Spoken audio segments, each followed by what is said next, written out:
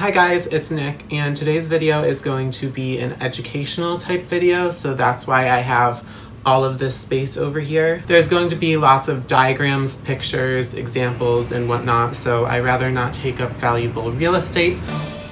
It's free real estate. So that I can insert those and they can be large and clear and viewable for you. Anyways, I'm going to be explaining the mechanism of variegation within the Monstera ТимеConstellation versus the Monstera Albo Borgisiana. So basically how the variegation develops within the plant and where it comes from. And I'm going to tie this into how it affects you and how you care for the plant and what this means when you're buying the plant. So without further ado, let's get explaining. Before we get into the nitty-gritty of what I just said I was going to be explaining, I'm going to talk to you about what variegation is and what the actual definition is, so that will help us better understand what I'm talking about in this video. So variegation is not portions of a plant lacking chlorophyll. By definition, it is the appearance of differently colored zones in the leaves and sometimes stems of a plant. So sometimes it doesn't have anything to do with chlorophyll whatsoever. An example of this, of a plant that's variegated without lacking chlorophyll, is this Synapsis, and I'm going to show you this up close. Now these splotches actually come from areas under the leaf surface that have trapped air bubbles. So it's really nothing to do with lack of chlorophyll or pigment or really anything at all, it's just air. So today we're going to be talking about Achrophyllous variegation, meaning variegation caused by parts of a leaf lacking chlorophyll. So the two modes or pathways of variegation we're going to be talking about today is chimeric variegation and genetic variegation. So first we're going to talk about chimeric variegation, and I'll explain to you what a chimera is. And that's the type of variegation that exists within the Monstera Albo Borgisiana. So what creates chimeric variegation? So I found an article from the University of Florida, and it explained that a chimera is formed when two different types of cells that have different genotypes or genetic makeups exist within a meristem of a plant. So essentially within the growth point there is white cells and green cells. However, they are growing in conjunction to make a leaf. Now there are three different types of chimeric variegations. There are three different ways that a chimera can happen, and they give you different looking variegation depending on which one it is. And I have examples for all three, so I thought I'd talk about all those, even though only one of them applies to the Monstera Albo Borgisiana. So here is our first type of chimeric variegation, Ficus triangularis variegata. So I'm going to move this over here and give you a diagram. So there are different layers of cells in a meristem layered on top of each other, kind of like a bean dip.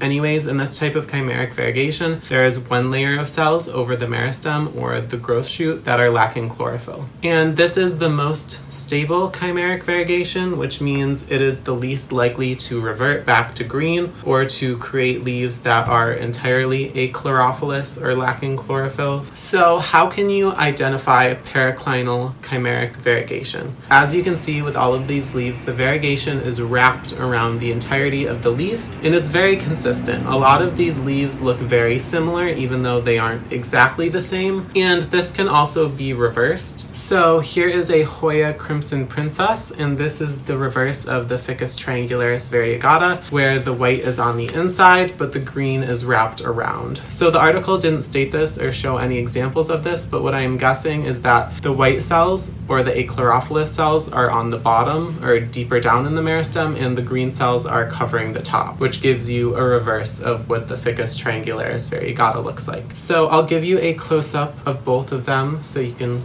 look at them better. And this one actually has a couple reverted leaves, which I'll also show you. So here is a reverted leaf. Even though this is the most stable, there's still chances of reversion. However, it did kind of revert back down here. And sometimes the variegation will come back because there's still tissues in the stem that are the achrophyllous type, but it just doesn't show up in the leaves all the time just because it's kind of a hit or miss. So here are the regular periclinally, chimerically variegated leaves right here, how it should be. Green wrapped around the edge, white in the center, or you can reverse that too. Here is the reverse. You got white around the edges and green inside. That's about it. So the second type of variegation is Mericlinal variegation, and this is where only part of the surface of the meristem is covered by abnormally colored cells of a different genotype. And this is the most unstable, and I'm going to show you an example of this too. So here is a beautiful, lush lemon-lime philodendron hederaceum. I interrupted its sun bath.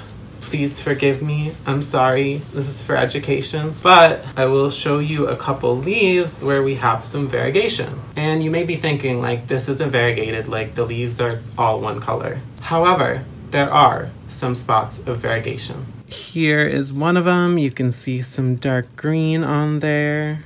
Here is another one. There's really no rhyme or reason to it. It's just like a little speck on the leaf. Here's a really cool one. There's a line all the way down the center. I wish this would stay, but since it is Periclinal Chimeric Variegation, it's not going to. The new growth on the same stem does not have this. This type of chimeric variegation is very unstable. And there's another one just for kicks. There's a lot of these actually, but they're all very unstable and you can't really predict where they're going to come and when they're going to leave. Okay, so now I'm done with the thumbnail. Lastly, we're going to talk about sectorial chimeric variegation. So this is where the achrophyllous or differently colored cells, if it's something other than achrophyllous, extend down beyond the surface of the meristem, deeper into the cell layers. And it just exists in a chunk of the meristem. It doesn't cover an entire layer. It's just kind of a section, which is why it's called sectorial. So unfortunately, I do not have a Monstera Albo Borgisiana because I'm still trying to find a match on seeking arrangements. So I'm going to get you a different plant that features this type of chimeric variegation. And I'd like to show you the examples. So we're going to get rid of this rainforest.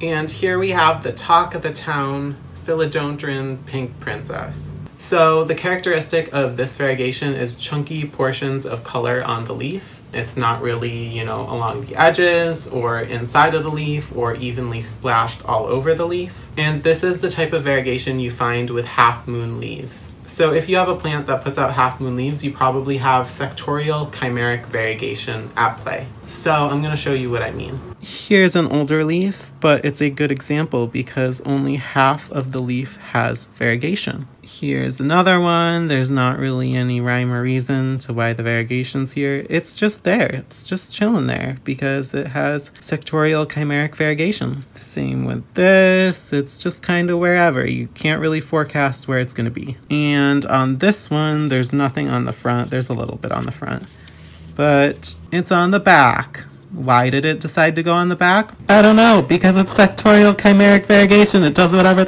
it wants. So you have to keep an eye on it and make sure that the leaves aren't getting too pink or too white or too whatever. And sometimes you're going to have to cut portions of the plant off to maintain that variegation. And that's what I thought was going on with this until I discovered the variegation was on the back of the leaf. And the new leaf on here actually has some variegation on the front of the leaf. I only had to pay $130 to, you know, get that. So thank you for not being a passive-aggressive diva and putting your variegation on the back of your leaf. If you're thinking about getting a Philodendron Pink Princess, it's probably not worth it. But go ahead anyways, try. You know, maybe it'll change your life. It didn't change my life. Maybe I should have used that money to go on an ayahuasca retreat. But now I'll never conquer my demons and set my spirit free to Mother Aya because I decided to use that money to buy a philodendron. So, going back to the Monstera Albo Borgisiana, if you purchase one, if you purchase a node, make sure there are some white stripes through it to show you that there is variegation. If you're buying a growth with a leaf on it, do not buy one that's almost completely white because it will die because plants need chlorophyll to produce sugars to feed itself to survive. Conversely, if it's all green, it's probably going to continue to be all green. Now, you don't really know 100% what the next leaf will look like. However, you want to buy one that kind of has the same variegation that you desire because that's what will most likely be put out in the next leaf. Okay, so on to genetic variegation, and that is the type of variegation that exists within the Monstera Ťi constellation. So there are many different types of genetic variegation. They're all pretty different, and I don't have any fun examples of them, so I'm just going to stick with the one type that applies to the Monstera Ťi constellation. So the variegation in Monstera Ťi constellation comes from things within the cell's genetic material called transposons. So these are just pieces of genetic material from a DNA strand that get cut out from the DNA strand and get inserted into another section of a different DNA strand, or they get copied and then reinserted into another portion of the DNA strand. Essentially, with words, it's just like cut and paste or copy and paste. So this is entirely random, which means the variegation is entirely random. Generally, with this type of variegation, you'll get a splash appearance where you'll get little tiny sections of variegation throughout the leaf, as opposed to an entire leaf or half of a leaf or a huge chunk. Occasionally this can still happen though. As far as reversion, there is no reversion unless all of the cells randomly mutate at once and you get an entirely different plant, and then you should buy a lottery ticket. So if you buy a plant that is genetically variegated like the Monstera Ťi constellation, you don't really have to worry about cutting the plant and maintaining the variegation to the level that you want, or buying a plant and getting one that's really weak and is going to die, or one that's just going to return to its natural form. So all in all, when you're looking at the Ťi constellation, the variegation is within all the cells, and when you're looking at an Albo Borgisiana, you've got two types of cells existing in the plant, and they can outcompete each other. So with the Albo Borgisiana, it's essentially trying to mediate a fight between variegated or non-variegated cells. If you put an Albo Borgisiana in the wild, eventually you'd get an all-white plant that would kill itself, or you would get an all-green plant that would return to its natural form and kind of thrive and flourish that way. So you really do have to keep your eye on it. That's all for today. Thank you so much. I hope I didn't get too sciencey with you and bore you to death. Definitely let me know in the comments if you want me to talk about variegation more and different kinds of variegation. Subscribe and stick around if you want to see that. Like the video if you like the video. That's about it. Thank you so much.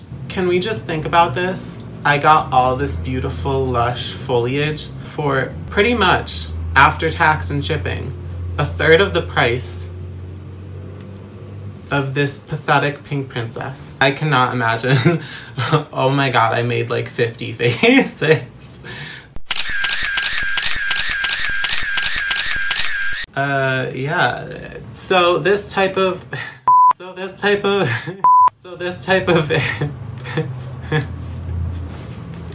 stop.